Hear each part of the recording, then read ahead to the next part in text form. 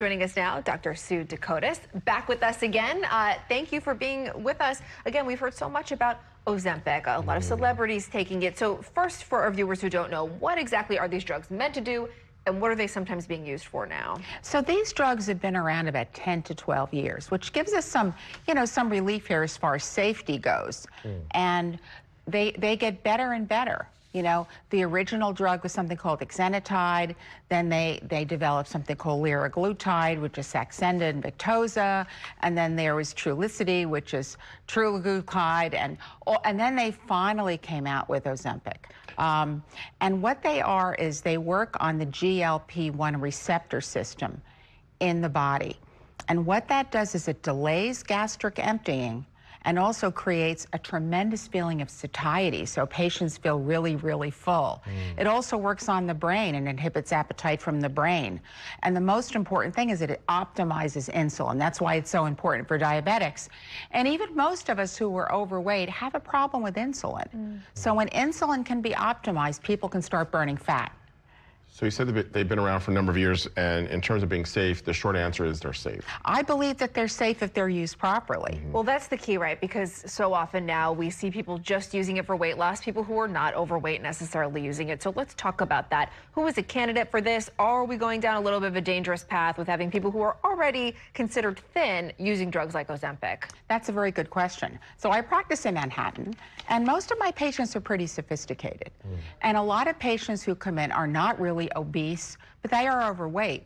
And you know, it's very important to look at someone's body fat composition. Someone may seem thin, but they have a very high body fat composition. So their body fat is higher than it really should be. And that can predict insulin resistance, and it can also predict future diabetes and other health problems. So it's very important to not just look at somebody's BMI, right, which is their weight divided by height, but also their body fat. And with any drug, it's important to point out that drugs, including these, do not replace eating right, eating healthy, exercising, those types of things. Correct. And it's very important for people to maintain healthy lifestyle. But so many people are told, all you have to do is eat healthy. All you have to do is work out, and you should be thin and lean. And that may not be the case. So now it's such an exciting time to be in the field of weight loss medicine, because we have answers for people. We can really help them. There has been talks about concerns of a demand for this drug increasing because people want to use it for weight loss, but people don't actually need it necessarily for a medical condition.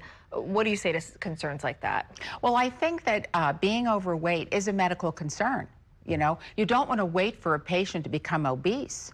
Insulin resistance should be treated because, as we said, those people can go on to develop problems. You don't want people using it for vanity.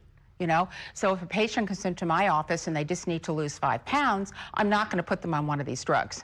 I think that's such a key critical differential right there. Exactly. Let's start with the cost. Are they expensive, and are they covered by health insurance? And what happens if, you know, if it's prescribed as something for diabetes versus described for weight management? Is there there's a difference there when it comes to coverage? There really is. I mean, the insurance company is probably not going to cover it unless the drug has been FDA approved for obesity. Now, Wegovy has been.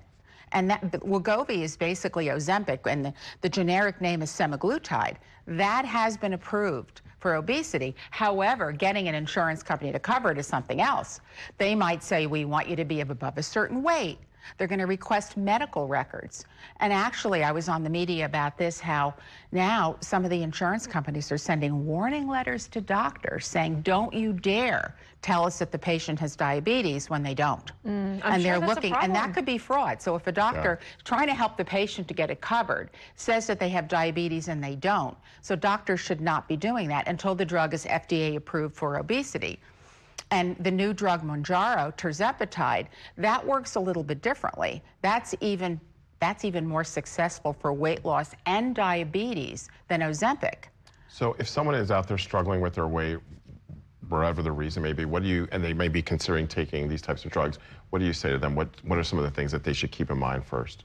Well, they have to. I believe they really should see an obesity specialist and be followed with the body composition scale. This way we know that they're not losing too much fat. So you hear these stories of people who were losing muscle, the Ozempic face, they're getting too thin.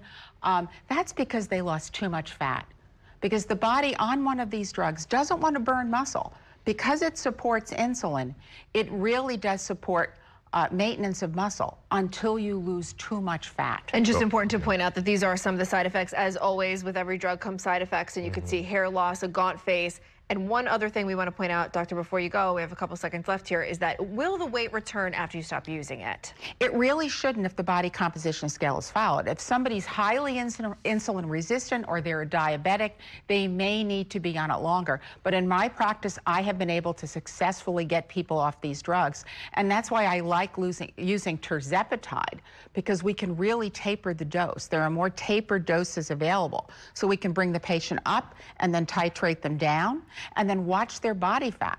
And then if someone can then lose a lot of those toxic fat cells and maintain a good exercise, nutritional regimen and be followed, they may be able to stay off the drug. All right, Dr. Sue Decotiis.